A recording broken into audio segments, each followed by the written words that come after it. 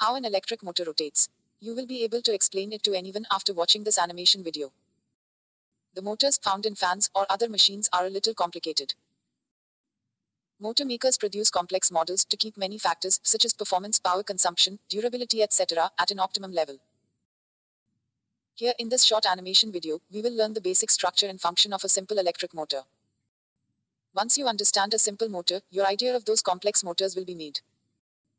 In a simple motor, the two poles of a horseshoe magnet are placed very close to each other. The lines of magnetic field are always oriented from the north pole to the south pole.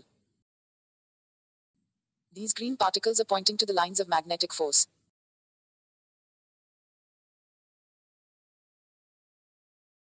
Each motor has a loop-shaped twisted insulated wire. It's called armature. Armature typically may consist of multifold loops of wire. But for the sake of simplicity, we have discussed a single wire armature here. The armature is held in such a way that its two functional arms, the red-colored arm and the blue-colored arm, always remain perpendicular to the magnetic field.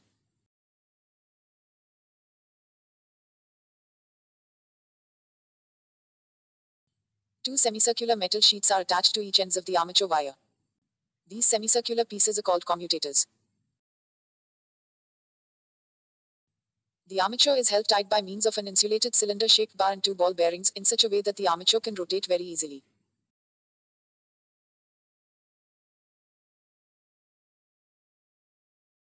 Two gas carbon brushes are placed next to the commutator.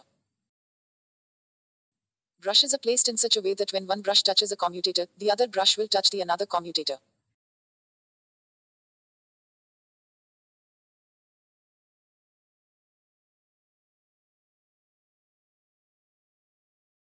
We need a battery. One of its poles is to be connected to a switch through a wire. Then, using another wire, the switch and a carbon brush is joined.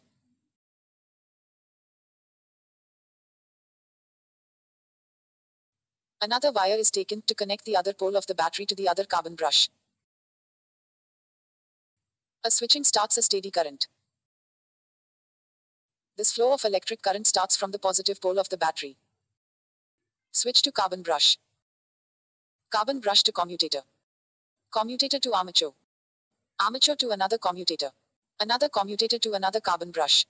And at last to the negative end of the battery.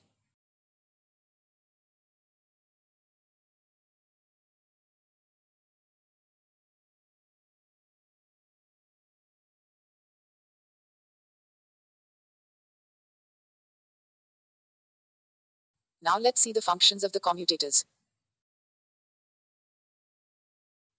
When the rotating armature lays between angles of 280 degrees, that is minus 80 degrees to 80 degrees, the positive end of the battery comes in contact with the red commutator. And the blue commutator is stuck to the negative end of the battery. In this situation, through the red arm near the south pole, an electric current will flow inwards. And in the blue arm near the north pole, electric current will flow outwards.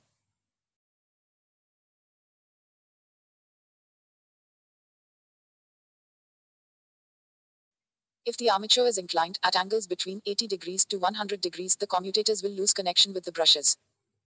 And there will be no electric current to flow.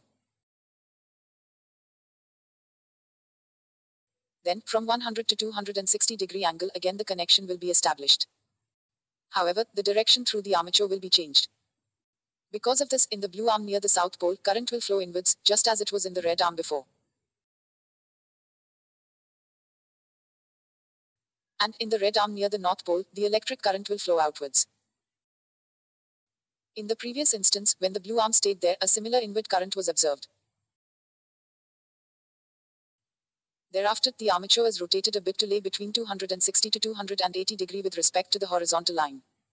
And in this case, line is disconnected again. So, the current stops flowing. But shifting towards 280 degrees, that is minus 80 degrees and up to plus 80 degrees, will create a situation like the first one. And the electrical current will flow.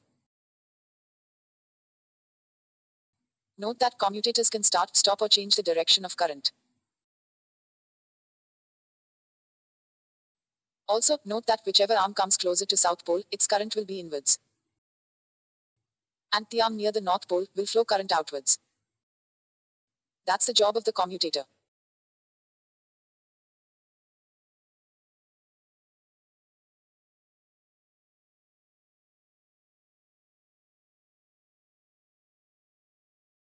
Parts of motor are roughly classified into two types: the rotor and the stator.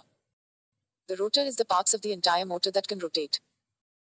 For example, armature, commutator, cylindrical bar, etc. are rotors. And the parts that remain fixed are called stators. For example, magnets, ball bearings, carbon brushes, etc. all are stators. When an electric current flows through a magnetic field, that magnetic field exerts a force on the current carrying wire. The direction of the force can be determined using Fleming's left hand's rule. If we arrange our left thumb, index finger, and middle finger perpendicular to each other, and if the index is pointing towards the magnetic field, and the middle finger is in the direction of current, then the force will be in the direction of the thumb. And this force will push the electric wire to this direction.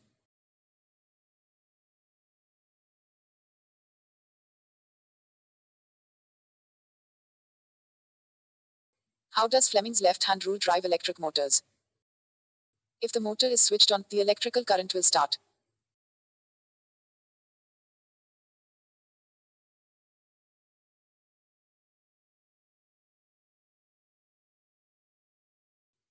Applying Fleming's left-hand rule to the arm near the South Pole, we will see that an upward force is acting on the arm.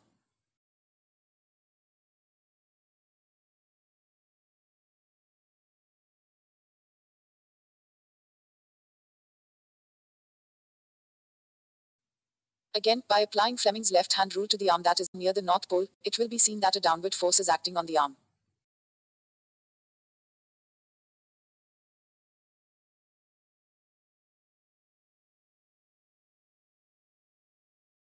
These two equal and opposite force act like a torque, and make the armature rotate about an axis.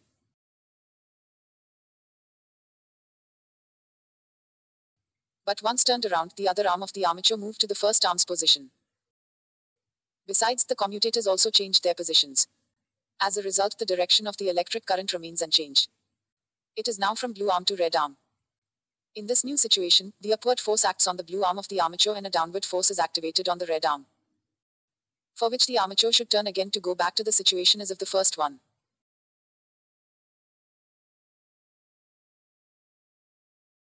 Thus it continues rotating again and again. This is how motor rotates.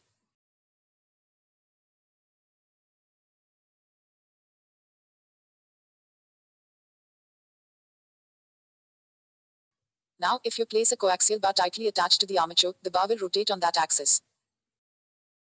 And if a fan-like blade is placed on the tip of the bar, the fan will rotate. Hoping this video to be helpful in generating a clear idea in you. Encourage our work. Give us a like. Thanks for watching the video till the end.